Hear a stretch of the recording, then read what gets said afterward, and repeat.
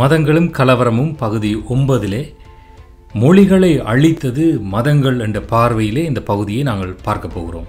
நாம் வாழுகிற இந்த உலகம் பெரிய விபரீதங்கள், சவால்கள், பிரச்சனைகளை சந்தித்த ஒரு உலகம். அதில் நிறைய சரித்திரங்கள் இருக்கிறது. அதில் ஒரு பகுதி வாழ்க்கையை தான் நாங்கள் வாழ்ந்து கொண்டிருக்கிறோம்.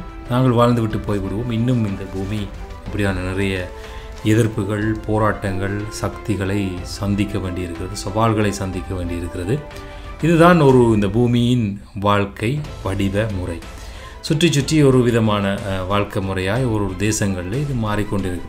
இவைகள் ஒன்றும் புதிதானவல்ல இந்த உலகத்துக்கு. இந்த சவால்கள், இந்த எதிர்ப்புகள் மத்தியிலே மனிதன் தன்னுடைய வாழ்க்கைகளை நகர்த்தி கொண்டு செல்கிறான். இதில் அநேக காரியங்கள் மனித அறிவுகளினாலும் மனிதனுடைய அறிவின் தவறுகளினாலும் ஏற்படுகிற விபரீதங்கள் என்பதை நாங்கள் மறக்க முடியாது.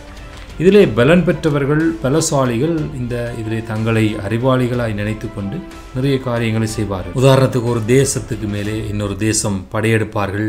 ஒரு இனத்துக்கு எதிராக இன்னொரு இனம் படையெடுப்பார்கள். அல்லது சம்பந்தமே இல்லாத ஒரு தேசத்தை, நாடை சென்று அவர்கள் பிடித்து ஆளுகை செய்வார்கள், வரிகட்ட சொல்லுவார்கள். இப்படியெல்லாம் பழைய சரித்திரங்களை நாங்கள் பார்க்கிறோம். அந்த சரித்திரங்கள் எங்களுக்கு நிறைய பாடங்களை கற்றுத்தருகிறது. இன்றும் அது அரசியல் ரீதியிலே வேறு விதமாக கைக்கொள்ளப்படுகிறது. முறைமைகள் மாற்றப்படுகிறது. ஆனால் உள்ளான காரியங்கள், நிறைய காரியங்கள் மாற்றப்படாமல் இருக்கிறதுக்கு நாங்கள் மறக்க முடியாது. ஸோ இந்த பிரச்சனைகள் மத்தியில் யார் ஜெயங்கொள்கிறான்? நல்ல அறிவாய் பயன்படுத்துகிறவனும் சில மனித உரிமைகளை மீறி செய்கிறவர்கள் யுத்தத்திலே வெல்லுகிறார்கள். மனித உரிமைகளை மீறி சில காரியங்களை செய்யும்போது சிலர் தங்களுடைய ஆளுகைக்குள்ளே, கட்டுப்பாட்டுக்குள்ளே அந்த தங்களுடைய இலக்குகளை கொண்டு வருகிறார்கள். இது ஒன்றும் புதிதான காரியம் இல்லை. இந்த ஆளுகைகள் பல காரியமாக நடக்கப்படும். வன்முறைகள் என்று அதுக்கு பெயர் கொடுக்கப்படுகிறது.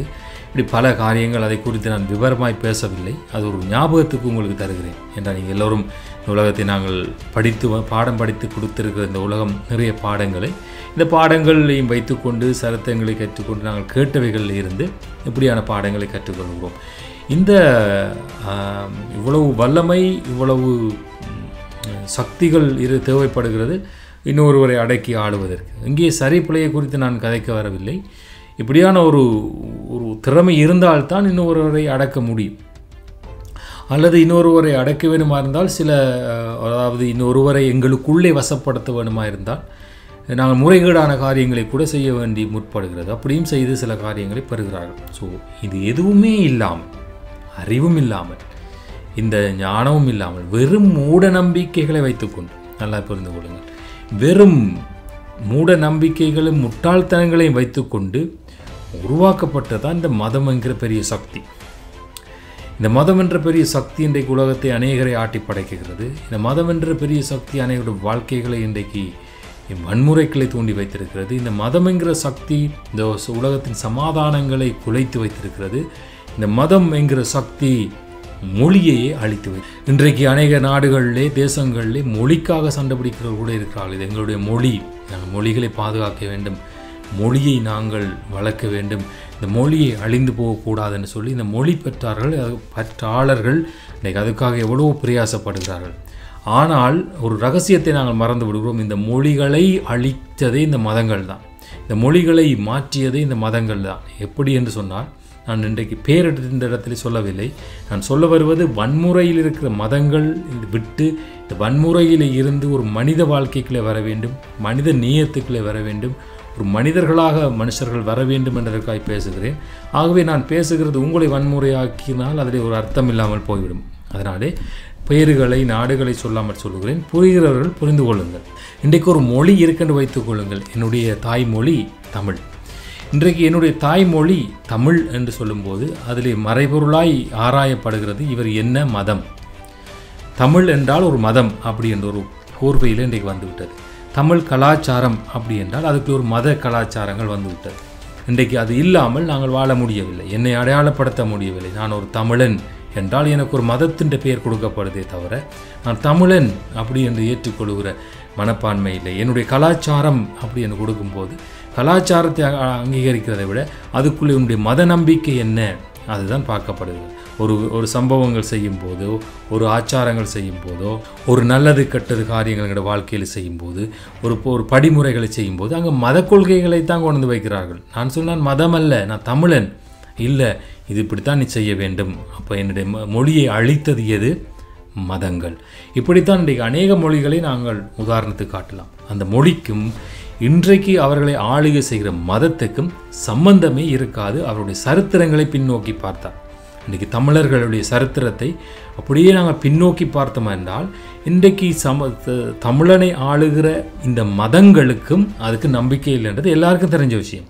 இது யாரும் மறுப்பு கருத்தை வைக்க முடியாது. தங்களுடைய சொந்த மறுப்பு கருத்தை வைக்கலாமே தவிர சரித்திரத்தின்படி மறுப்பு கதையை வைக்க முடியாது. ஆகவே தமிழன் என்ற ஒருத்தன் வாழ்ந்திருக்கிறான், தமிழன் என்ற ஒரு தமிழ் கலாச்சாரம் இருந்திருக்கிறது, தமிழன் என்ற ஒரு நம்பிக்கை இருந்திருக்கிறது. ஆனால் இந்த தமிழன் எங்கேயோ ஒரு இடத்திலே இந்த மதிகட்ட மதங்களினாலே, மூட நம்பிக்கையின் மதங்களினாலே கட்டாயப்படுத்தியோ ஏமாற்றப்பட்டோ இருக்கிறான் என்பதை நாம் ஒத்துக்கொள்ள வேண்டும். இப்படித்தான் ஒவ்வொரு மொழிகளிலேயும் வாழுகிறவர்கள் அந்த மொழிகளை இழந்த பண்ணினதே இந்த மதங்கள் தான். இன்றைக்கு ஒரு மொழியை சொல்லும்போது எங்களுக்கு கண்ணுக்கு முன்னால் வந்து நிற்கிறது அந்த மொழியோடு அவனுடைய மதம், அந்த மொழியோடு அவனுடைய மதத்தின் நம்பிக்கை தான் வந்து நிற்கிறதே தவிர அவனுடைய மொழியின் கலாச்சாரங்களோ அந்த மொழியின் பாரம்பரியங்களோ அங்கு வரவில்லை. மனிதர்கள் தோன்றி மொழிகள் தோன்றின பிற்பாடு அதுக்கு பிற்பாடு வந்தவைகள் தான் இந்த மதங்கள். இதை யாரும் மறக்க முடியாது. மதம் முன்னுக்கு வந்து பிறகு மனிதர்கள் வந்து பிறகு மொழி வந்திருந்தால் சொல்லலாம். அப்படி வரவில்லை. மதங்களுக்கு எல்லா மதங்களும் உருவானதற்கு ஆதாரங்கள் இருக்கிறது. எல்லா மதமுமே உருவாக்கப்பட்டதுக்கு இன்று வரைக்கும் எங்களுக்கு எல்லாத்துக்குமே ஆதாரம் இருக்கிறது. இந்த மதம் இவரால் உருவாக்கப்பட்டது, இந்த மதம் இவர்களால் உருவாக்கப்பட்டது, இந்த மதம் இவர்களால் இந்த நாட்டுக்கு கொண்டு வரப்பட்டது, இந்த மொழிகளுக்குள்ளே ஊடுருவப்பட்டது, பிறகு அந்த மதமும் இந்த மொழிகளும் இந்த மதங்களும் சேர்ந்து உருவாக்கப்பட்ட மதங்கள் என்று எல்லா மதத்துக்குமே சரித்திரம் உண்டு. அப்போ மனிதர்கள் தான் இந்த மதத்தை உருவாக்கினார்கள் என்பதை மறக்க முடியாது. அதுவும் திட்டம் போட்டு வேறு ஒரு மொழிக்காரரை வேறு ஒரு மதமாய் மாற்றி விட்டார்கள்.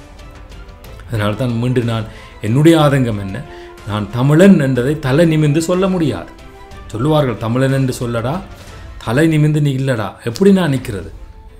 நான் தமிழன் நின்றால் எனக்கு ஒரு மதம் தான் அங்கே கொடுக்கப்படுகிறது. தமிழன் ப்ளஸ் ஒரு மதம், அது சமன் தான் ஒரு மனிதன் என்று கொடுக்கப்படுதே தவிர என் தமிழன் என்று என்னாலே தலை நிமிர்ந்து நிற்க முடியாது. ஸோ இந்த வெக்கம் எனக்கு இருக்கிறது. இந்த வெக்கத்திலே தான் நான் இந்த பூமியை விட்டு கடந்து செல்ல வேண்டும். இந்த வெக்கத்தை உருவாக்கினது யாது? இந்த மதம். இந்த மதம் அவ்வளவுத்துக்கு ஒரு ஒரு ஒரு அது வன்முறையாயும் செயல்படும். அதாவது ஆதிக்கமாய் அவனுடைய தலையை வெட்டி இவனுடைய தலையை வெட்டி அவனை அழித்து இவனை அழித்து என்று நிறைய மத யுத்தங்கள் நடந்து விட்டது. ஒரு காலத்திலே இந்த கிறிஸ்தவம் இந்த யுத்தம் நடத்தினார்கள், சிலுவை யுத்தம் என்று சொல்லி லட்சக்கணக்காலே கொண்டு குவித்தார்கள். அது யாரும் மறக்க முடியாது, சரித்திரத்தில் இருக்கிறது. இன்றும் அநேக மதங்கள் அநேகரை கொண்டு குவித்து கொண்டே இருக்கிறது, அழித்து கொண்டே இருக்கிறது. இப்படி இந்த மதங்கள் வந்து கொண்டும் குவிக்கும் ஆக்களை இன்னும் ஒரு தந்திரமாக இன்னும் ஒரு செயல்பாடு வரும். அதாவது இராணுவ முறையிலே கொண்டு குவிக்கும், அரசியல் முறையிலே உள்ளாடை தந்திரங்களினாலே பிரிவினைகளை உருவாக்கி ஒவ்வொரு மொழிக்கும் ஒரு மதத்தை ஊட்டுவது தான் இந்த மதத்தினுடைய வல்லமை. ஆகவே இந்த மதங்களுக்கு பின்னாலே ஒரு சக்தி செயல்படுகிறதை நான் நம்புகிறேன். காரணம், இது ஒரு மனித அறிவினாலே உண்டானதுன்னு நினைக்க முடியாது. ஏன்னா இந்த மதங்களுடைய கோட்பாடுகள் எல்லாம் பார்த்திங்கன்னா முட்டாள்தனமாக இருக்கிறது. சில மத கொள்கைகள் வேடிக்கையாக இருக்கிறது. சில மத ஆச்சாரங்களை பார்த்தீங்கன்னு சொன்னால் மிகவும் கேவலமும் மனிதனுடைய அறிவுக்கும் ஒரு சம்பந்தமில்லாத ஒரு விஷயமாக இருக்கும். ஆகவே தான் நான் நம்புகிறேன் இந்த மதங்களை எல்லாம் ஒரு சக்தி ஆட்டி படைக்கிறது. ஒவ்வொருடைய தனி மொழிகளை இழக்க பண்ணுகிறது, ஒருவனுடைய தனி அடையாளங்களை இழக்க பண்ணுகிறது. மொத்தத்திலே மனிதனாக இருக்கக்கூடாது என்று திட்டம் போட்டு செயல்படுகிற சக்தி தான் இந்த மதம் என்று நான் பார்க்குறேன். ஆகவே ஒரு மனிதனாக இருக்க முடியாது. நான் ஒரு மனிதன் இன்னொரு மனிதனோடு சேர முடியலை, நான் ஒரு மனிதன் இன்னொரு மனிதனோட சேர முடியலை. ஏன் நடுவில் வந்து பிரிக்கிறது என்ன? மொழி அல்ல, மதம். அதுதான் ஒரு பிரச்சனை. ஒரு மொழி பிரித்தா பரவாயில்லை, நான் பல மொழிமாரோடு நான் சேர முடியும், ஆனால் மதவாரர்களோடு சேர முடியாது. அப்போ பாருங்கள், பிரிக்கிறது எது? மனிதாபத்தை அழிக்கிறது இந்த மதம். அதனால தான் ஒரு மொழிக்கிலையும் ஒரு மதம் வந்து ஊடுருவப்பட்டிருக்கிறது.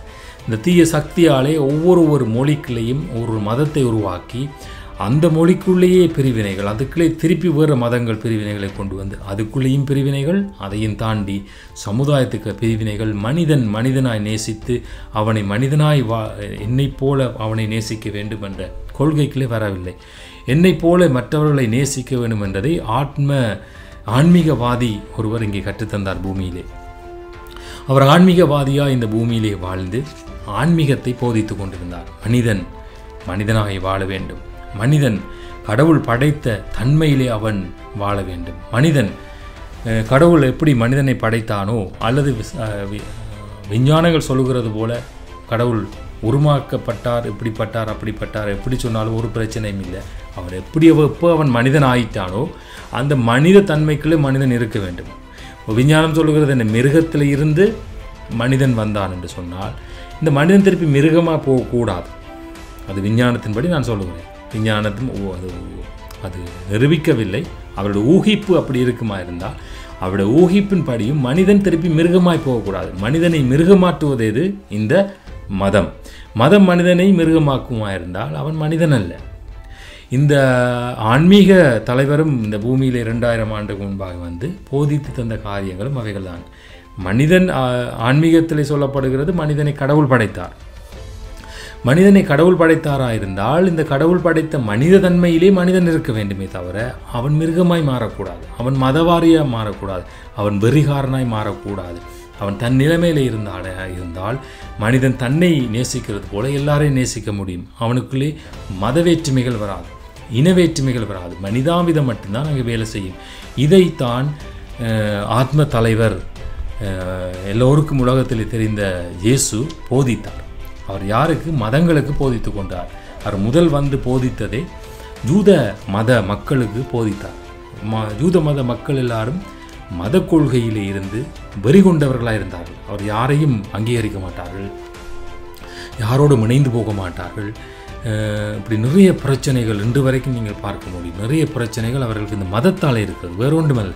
மொழிகளினாலே அவர்களுக்கு பிரச்சனை இல்லை. நிறைய கொள்கைகளை அவர்கள் உருவாக்கி வைத்துவிட்டு இந்த மத கொள்கையின் நிமித்தம் என்று சொல்லி அந்த மத கொள்கையாலே இணைய முடியாமல் இருந்தார்கள். இந்த ஆன்மீக தலைவர் வந்து அதை சொல்லுகிறார். நீங்கள் செய்கிறதெல்லாம் பாவம், மனம் திரும்புங்கள், மனிதனாய் மதியுங்கள், அவனை ஒதுக்காதீர்கள், அவனோடு சேர்ந்து உட்கார்ந்து சாப்பிடுங்கள், இவன் சரியில்லை என்று அவனை தள்ளிவிடாதீர்கள், அவனை அணைத்துக் கொள்ளுங்கள் என்று சொல்லி அவர் சொன்னது மட்டுமில்லை, அவர் அதை செய்ய துவங்கினார். அவர் என்ன செய்தார்? இந்த யூத மதங்கள் வந்து இவன் மத கொள்கைக்கு ஒத்து வராதவன், இவன் எங்களோட மத கொள்கையை கடைப்பிடிக்காதவன் என்று ஒதுக்கி வைத்தார்கள். இந்த ஆத்மரட்சர் அவர்களோடு சென்று அவர்களை நேசித்து அவருக்கு வல்லமை இருந்தபடியால் அவர்களை சுகப்படுத்தி இன்னும் அவர்களோடு இருந்து பந்தி இருந்து தன்னை தாழ்த்தி அவர்களோடு வாழும்போது இங்கே மதவரிகாரர்கள் வெறி கொண்டார்கள். காரணம், இவர் ஒரு போதகராய் தன்னை அறிமுகப்படுத்திவிட்டு, ஒரு மதவாதியாய் தன்னை அறிமுகப்படுத்திவிட்டு, எப்படி இவர் போய் மதத்தாலே ஒதுக்கப்பட்டவர்களுக்கு மனிதாபிதம் என்ற பெயரிலே நடப்பார் என்று சொல்லி மூக்க வரி கொண்டு அந்த வெறித்தனத்தை தீர்ப்பதற்கு பல வருஷங்களாய் வழிவகுத்து அவரை அவமானப்படுத்த முடியுமோ அவ்வளவுத்துக்கு அவமானப்படுத்தி, அவரை எவ்வளவாய் நிந்திக்க முடியுமோ அவ்வளவுத்துக்காய் அவரை நிந்தித்து என்ன பண்ணினார்கள் என்று சொன்னால் கடைசியில் அவருடைய சரீரத்திலே தங்களுடைய மதவரியை காண்பித்தார்கள். அவருடைய சரீரம் உழுப்பட்ட மாதிரி இருந்ததுன்னு சொல்லி சரித்திரங்கள் எழுதப்படுகிறது. இந்த ஆத்மரட்சகருடைய இந்த ஆன்மீகவாதியுடைய சரீரங்கள் நிலத்தில் இந்த நிலத்திலே பயிரிடுவதற்கு அந்த நிலம் எப்படி பண்படுத்தப்பட்டு உழுவப்பட்டதோ அப்படி அவருடைய சரீரம் உழுவப்பட்டது போல பீச்செடுக்கத்தக்கதாக அவருடைய ஜூதர்களுடைய அந்த தண்டனைகளை சரீரத்திலே நிறைவு செய்தார்கள். வெறித்தனமாக, சாதாரணமாக இல்லை, வெறித்தனமாக செய்தார்கள். இது ஏன் அடையாளமாக இன்றும் போதிக்கப்பட்டிருக்குன்னு சொன்னால் இதுதான் மதம் செய்யும். மதம் வந்து இந்த வெறித்தனங்களை செய்யும். ஆகவே இன்றைக்கு கிறிஸ்தவம் அங்கே நிற்கிறது. ஏனென்று சொன்னால் நான் சொன்ன இந்த ஆத்ம ரட்சகரை அல்லது ஆன்மீகவாதியை இன்று கிறிஸ்தவர்கள் தங்கள் கையிலே கொடுக்கப்பட்ட பைபிளை தவறாக புரிந்து கொள்வதனால், தங்கள் கையிலே கொடுக்கப்பட்ட இந்த பைபிளை தவறான மாம்ச கண்களோடு, தங்கள் அறிவின் சிந்தனைகளோடு, மத வெறிகளோடு, மத சிந்தனைகளோடு அதை தியானித்தபடியாலே யூதர்களைப் போல இவர்களும் ஒரு மதத்தை உருவாக்கி வைத்துவிட்டு தங்களுடைய மத கொள்கையில் இருக்கிறவர்களோடு மட்டும் வாழ பழகி கொண்டார்கள். தங்களுடைய மத கொள்கையோடு இருக்கிறவரோடு தான் ஐக்கியம் வைத்துக் கொள்வார்கள். தங்களுடைய மத கொள்கையில் இருக்கிறவர்களை மட்டும்தான் பரிசுத்தவான்கள், உண்மையானவர்கள், நல்லவர்கள் என்று சொல்லுகிறார்கள். காரணம் என்ன? மத வெறி. இதுக்காக அவர் ஆத்மரட்சகர் அது வரவில்லை. நான் அந்த ஆத்மரட்சகரை நம்புகிறேன். இந்த நம்பிக்கையை நான் யாருக்காகவும் எந்த சந்தர்ப்பத்திலையும் விட்டு கொடுக்க போகிறது இல்லை. ஆனால் அது எனக்கு மதவெறியை கொண்டு வரவில்லை, மாறாக மனிதநேயத்தை கொண்டு வருகிறது. எல்லோரையும் நேசிக்க வேண்டும், எல்லோரையும் அன்பு செலுத்த வேண்டும், எல்லோரோடும் நாங்கள் அன்பாய் பழக வேண்டும் என்ற அந்த இரக்கத்தை தான் கொண்டு வருகிறது. இதுதான் ஆன்மீகவாதிகள், இன்றைக்கு உலகத்தில் இருக்கிற ஆன்மீகவாதிகளுக்கும் மதவாதிகளுக்கும் உள்ள வித்தியாசம் அதுதான். இந்த ஆன்மீகத்தை விரும்புகிறவர்கள், இந்த ஆத்ம தலைவரை விசுவாசிக்கிறவர்கள் இந்த ஆன்மீக பணிகளைத்தான் செய்து கொண்டிருப்பார்கள், ஆன்மீக வாழ்க்கையை தான் வாழ்ந்து கொண்டிருப்பார்கள். ஆனால் எனக்கு ஏன் இந்த மதவெறிக்காரோட கோபம் என்று சொன்னால், அதாவது இன்றைக்கு சபைகள், ஆலயங்கள் என்று கட்டி வைத்துவிட்டு அங்கே மத வெறிகளை விதைத்து கொண்டிருக்கிறார்கள். நான் சொன்னேன் முன்பே, இந்த பெரிய முந்தி நடந்த மத யுத்தங்கள், சிலுவை போர் என்று செய்தார்கள். இந்த நாட்டுக்கு நாடு, தேசங்களுக்கு சென்று தங்களுடைய கொள்கைக்கு உட்பட, மத கொள்கைக்கு உட்படாதவர்களை கொன்று குவித்து வன்முறையினாலே கட்டாய மதமார்க்கம் பண்ணினார்கள். இதை யாரும் மறக்க முடியாது, சரித்திரம். இதே போல இன்று இந்த சிறு சபைகள், சிறு கூட்டங்கள் என்ன செய்கிறார்கள்? தங்களுக்கு கொண்டொரு கொள்கைகளை கட்டி வைத்துவிட்டு சபை என்ற பெயரிலே கடவுளை வணங்குகிறோம், கடவுளுக்கு வாழுகிறோம் நாங்கள் என்ற ஒரு மத கொள்கைகளை உருவாக்கி வைத்துவிட்டு குடும்பங்களுக்குள்ளே வெறிகளை ஊட்டி கொண்டிருக்கிறார்கள். குடும்பங்களுக்குள்ளே பிரிவினைகளை உருவாக்கி கொண்டிருக்கிறார்கள். சகோதரங்களுக்குள்ளே பிரிவினைகளை, தேசங்களுக்குள்ளே பிரிவுகளை. அவர்களோடு சேரக்கூடாது, இவர்களுடைய கொண்டாட்டங்களுக்கு போகக்கூடாது, அவர்களுடைய கொண்டாட்டங்களுக்கு போகக்கூடாது, அவர்களோடு கலக்கக்கூடாது, இவர்களோடு கலக்கக்கூடாது. எப்படி ஜூதர்கள் இயேசுவுக்கு சட்டம் போட்டார்களோ, நீ அவர்களோடு பந்தி இருக்கக்கூடாது, இவர்களோடு பந்தி இருக்கக்கூடாது, அவர்கள் பாவிகள், இவர்கள் பாவிகள், அவர்கள் சாத்தான், இவர்கள் சாத்தான் என்று சொல்லி எப்படி இந்த ஜூதர்கள் இயேசுவுக்கு போதித்தார்களோ அதை இயேசு எதிர்த்தார். ஆனால் இன்று அதே சபை மதவாதிகள் என்ன செய்கிறார்கள்? இதைத்தான் சொல்லுகிறார்கள்.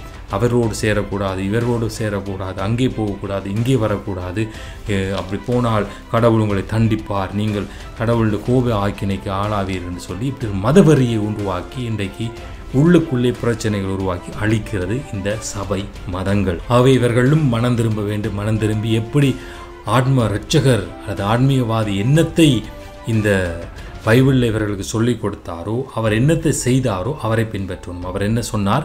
என்னை நீங்கள் பின்பற்றுங்கள் என்று சொன்னார். என்னை நீங்கள் ஆராதியுங்கள், எனக்கு ஒரு கோயிலை கட்டுங்கள், எனக்கு ஒரு வழிபாட்டு ஸ்தலத்தை கட்டுங்கள், எனக்கு ஒரு பலிபீடத்தை கட்டுங்கள், எனக்கு ஒரு பெரிய பிரமாண்டமான தேவாலயங்களை கட்டுங்கள் அவர் சொல்லவில்லை. அவரே தேவாலயங்களை இடிக்கிறதுக்கு ஒப்பு கொடுத்தார். அவர் சொன்னது என்ன? என்னை பின்பற்றுங்கள் என்றால் அவர் என்னத்தை செய்தாரோ அதை செய்ய வேண்டும். அவர் எதிரிகளை நேசித்தார், நாங்கள் எதிரிகளை நேசிக்க வேண்டும். அவர் ஒடுக்கப்பட்டவர்களை விசாரிக்க சென்றார், நாங்கள் போக வேண்டும். சமுதாயத்தாலே பாவிகள், மதங்களினாலே பாவிகள் என்று ஒதுக்கப்பட்டவரோடு நாங்கள் பந்தியிருக்க வேண்டும். அவர்களை நாங்கள் அணைத்துக் கொள்ள வேண்டும், அவர்களை சகோதரர்களாய் நேசிக்க வேண்டும். எங்களை நாங்கள் நேசிக்கிறது போல அவர்களை நாங்கள் நேசிக்க வேண்டும் என்றதைத்தான் அவர் கற்றுத்தந்தார். மதத்தை கற்றுத்தரவில்லை. மதத்தில் இருக்கிறவர்களை மட்டும் நேசியுங்கள், நம்புங்கள், அவரோடு உறவாடுங்கள் என்று சொல்லவில்லை. அது சொல்லித்தந்தது மதம்.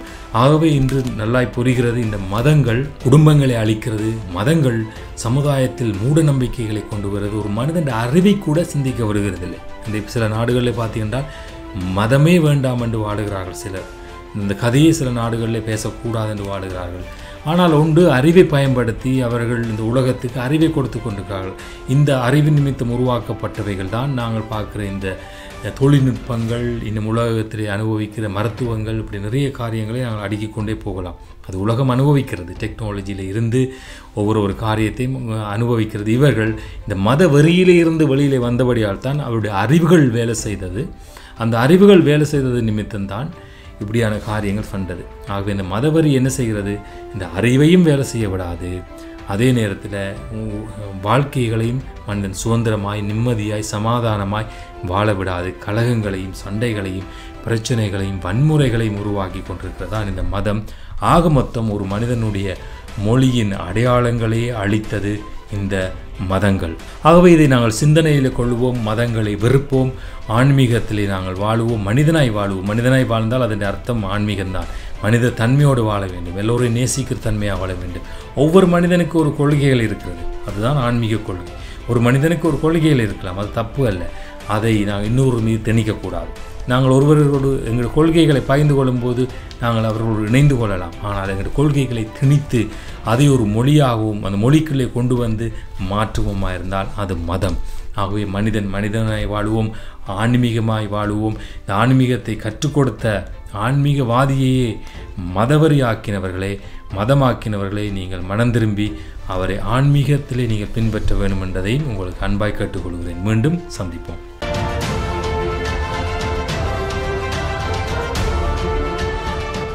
இது கிறிஸ்துவின் உடன்படிக்கையின் ஊழியம். CCM சிலுவையில் மலர்ந்த ஆத்ம ரட்சிப்பின் நற்செய்தியே நம் பணி.